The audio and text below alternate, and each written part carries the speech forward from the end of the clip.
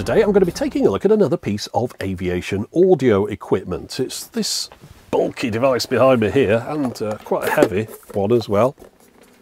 This would have been used on an aircraft for playing back the in-flight entertainment, the thing that you would hear when you plug your headphones into the armrest. No doubt it contains music, and it's still got the tapes in it as well. I have featured in the past some other aviation items. The first one was a device that was used for playing back pre-recorded announcements, as well as the background music that you might hear when you were boarding the aircraft. Included in those pre-recorded announcements was some emergency ones for things such as ditching on water. I'll put a link to that at the top of the screen. More recently, I featured an even older tape-based device. It was for in-flight cockpit voice recording. This was not a black box recorder. I do have a black box flight recorder. I've had one for quite a while. I've stored it away in my locker. One day we'll have a look at that one. This one though, we'll have a look at now. So let's get on with it. Okay, now first off, to temper expectations, I've got no intention of trying to get this device working. I wouldn't stand a cat in hell's chance. If we just have a look around the back here, that socket isn't exactly one that I've got an appropriate connector to go into. As far as this though, there'd be power going into here, and then there's going to be audio output, but no doubt that will be amplified somewhere else on another device on the aircraft. And also there'd be control circuitry going into this, because this device doesn't have any buttons on it itself. And on an aircraft, the power going into this would be at 400 Hertz. So I think our best bet is just to take the cassettes out of here and have a listen to them on something else. We'll do that in a moment though, but I don't know if you can see inside here. There's instructions as to where each tape is to be placed, 1A, 2A, 3A. They're also colour coded. You can see the colours matching on the cassettes themselves. Now the fact we've got an A designation indicates that there's a B as well, and indeed those around the other side. So if I open this up, we can see that we've got 1B, 2B and 3B. Notice at the top here, they've only got a single pinch roller. Now, if it's an auto-reverse cassette deck, you'd have a pinch roller at either side to draw the tape in that direction. So the fact there's only one indicates that this is not an auto-reverse deck, which then explains why we've got the A and B tapes, because the B no doubt plays after the A has finished, and then this would be automatically rewinding, so that whatever time somebody plugged their headphones in, you'd be listening to music rather than a tape winding itself. Let's have a look at the heads on here. Right, now that is an intriguing head layout. It makes me think that the audio on these cassettes is going to be recorded in a non-standard manner. Just to explain, on a standard cassette you've got your side A and your side B. When it's played in a standard cassette deck, the tape effectively is split down the middle as far as the audio goes, and you get the stereo left and right at the bottom here, and then left and right at the top. And when you're playing in a cassette deck, a standard one that isn't auto-reverse, it's the side nearest the bottom where the stereo head is connected to, and then you'd flip it over, and again it's the bottom that's getting played. Well, in this one, we've got 4 pickups here. There's one at the top on this side, that's the highest one, and then it goes over to that side, so it's staggered, that's the next one down, and then this one, and then finally that one over there. So it makes me think that there's 4 separate tracks of audio on these tapes. Now, since this isn't an auto-reverse deck, it's not playing this side then that side, it perhaps is something that you could select. You could choose from 4 different audio programs just from this cassette. They're being mono. We've also, of course, got 2 other decks here, so there's a total of 12 different audio programs that you could pick from. Oh, and you might have noticed the 0194 on each of these, which I presume is the date, but if we go around to the back of the unit, we can see that is March the 25th, 94, and also notice at the top, manufactured under DBX license. If we flip round to the front here, we can see the DBX logo, so presumably this uses the DBX noise reduction system to reduce the hiss off a tape, something that would be especially important if the tapes are running at a slower speed. I don't know if they are, we'll find out later on. So at the top right there, we've got plenty of patent numbers. Beneath there, we've got the full name of the device. Well, almost the full name. It won't fit on the label, but presumably it stands for the Passenger Entertainment Tape Reproducer.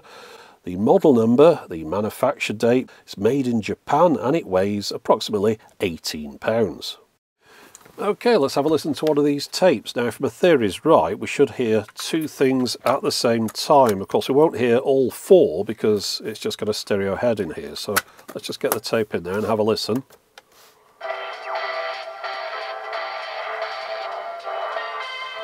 Well, that's definitely more than one thing. Quite hard to make out. Let's try one of the other ones. Sounded like it was playing at the normal speed though.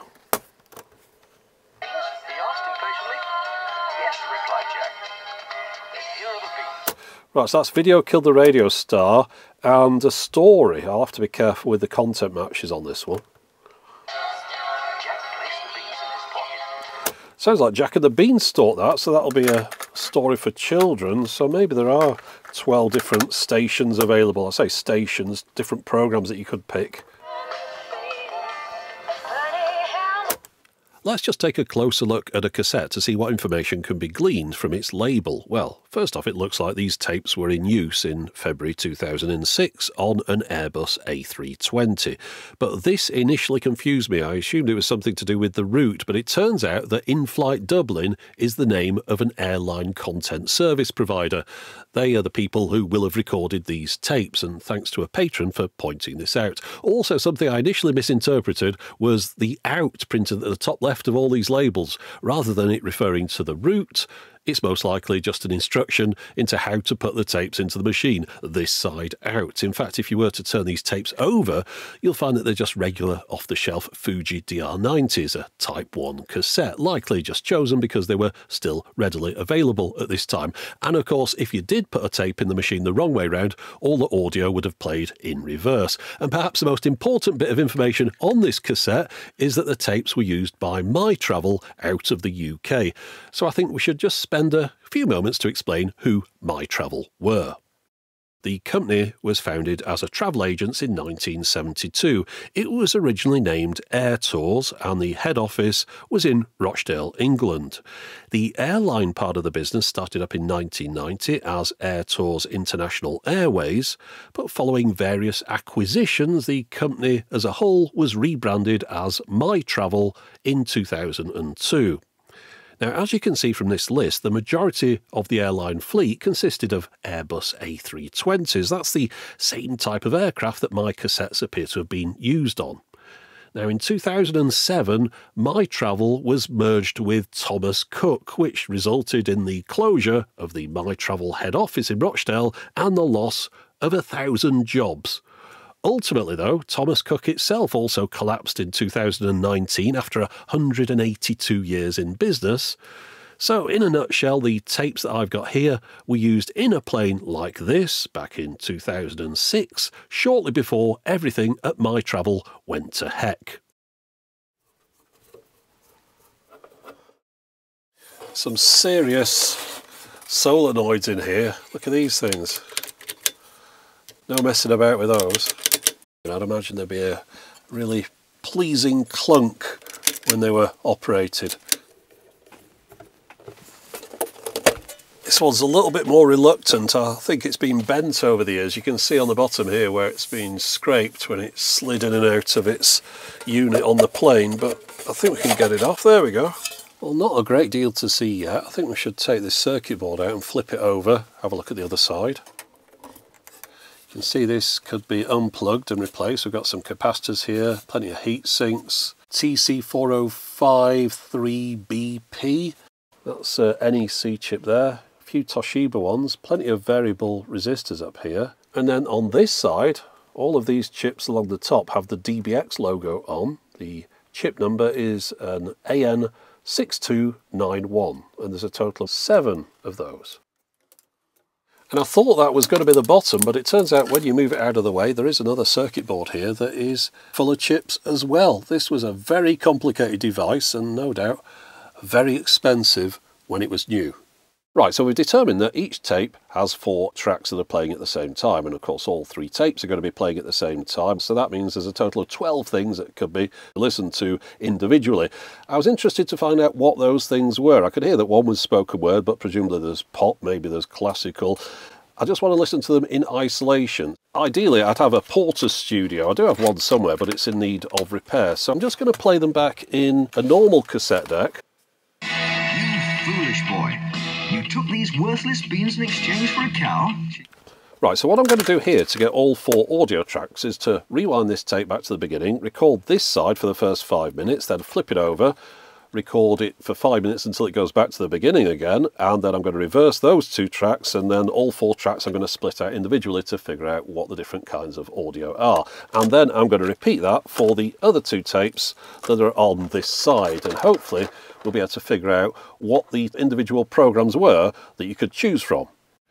Okay, so after recording what effectively was the first 5 minutes of each of these 3 cassettes, I then put that recording into Audacity, split it down into its individual tracks. I've got a total of 12 tracks, and any of those that I'd recorded in reverse, I reversed back so that I could hear them in the correct direction. So then I could have a listen to see exactly what was on these.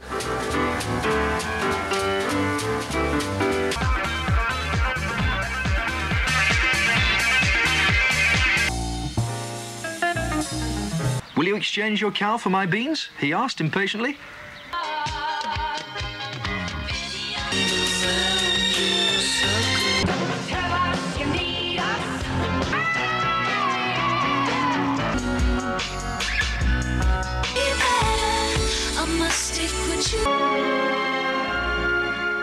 It turns out there aren't 12 individual choices because cassette 1 only had 2 choices.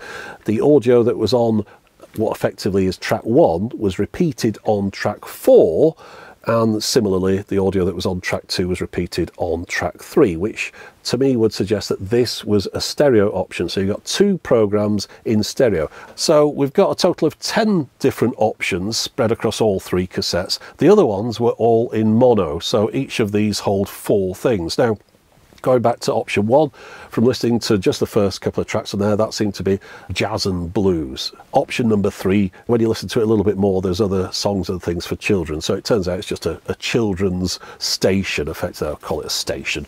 And if we go down into option 4 with Buggles' Video Killed the Radio Star and the Cars, I suspect that was a 1970s station. Buggles just getting in there in 1979. Similarly, option 6, Starship, We Built This City and Survivor, Eye of the Tiger, I presume that's a 1980s station. Again, I'd have to listen to a lot more of this to properly determine that. But then some of the others, I'm not quite sure where they'd fit in. Some could have been like current music, perhaps. In fact, listening to some of these, I'm not even aware of the tracks, so they're kind of after the time when I stopped listening to what was current in the charts. But down at the bottom here, option 10, that seems to have been the classical choice. So in total, there were 10 different things that you could have chosen to listen to if you plug your headphones into the appropriate part of the plane, which was playing back what was coming off these cassettes. Okay, so just a quick recap. Tapes 1, 2 and 3 played simultaneously. Coming from those 3 tapes were a total of 10 different selectable audio channels that were all being played at the same time. Once the A set of tapes had reached their end, the machine moved straight on to playing the B tapes while those A tapes were rewound back to the beginning, and this way the machine could just carry on playing uninterrupted for as long as it was activated. Now, when you plug your headphones into the armrest socket, you'd be joining the audio at whatever point the tapes had got up to. Using the up and down control buttons, you could cycle through those various feeds. Given that it would only take a total of 1.5 hours before everything on the machine started repeating, this might have been a system only used on shorter flights, but then again, there was always the option to switch across to one of the other 9 audio feeds if you'd heard everything available on a channel, and of course there might well have been some other video entertainment that was available as well. You'll have no doubt noticed that the player was manufactured by the Japanese electronics giant Matsushita, a word that, however you pronounce it, a lot of people will still say that you're doing it wrong. But it doesn't matter anymore because they're now known as Panasonic Avionics, a company that's so good it rhymes, and they're still providing in-flight entertainment systems. Apparently, they're the world leaders in this field. Now, they started in avionics in 1979 after adapting a system that they created for passenger entertainment on the bullet train to be used on an aircraft instead. There is a history section on their website, but unfortunately it prefers to talk more about their range of digital solutions. However, I think that this tape-based system must be the last analogue descendant of that original bullet train system.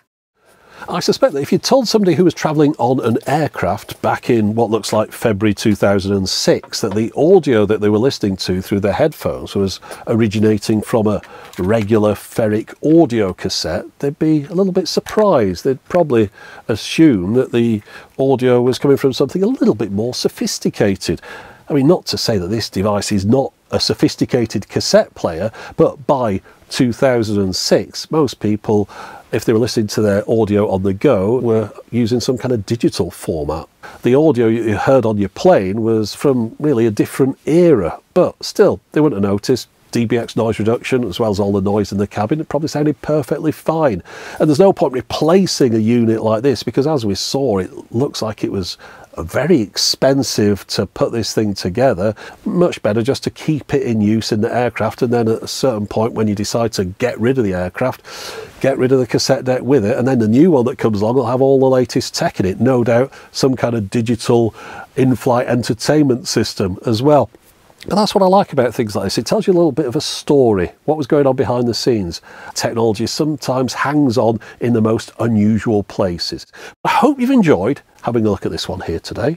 But that's it for the moment. As always, thanks for watching.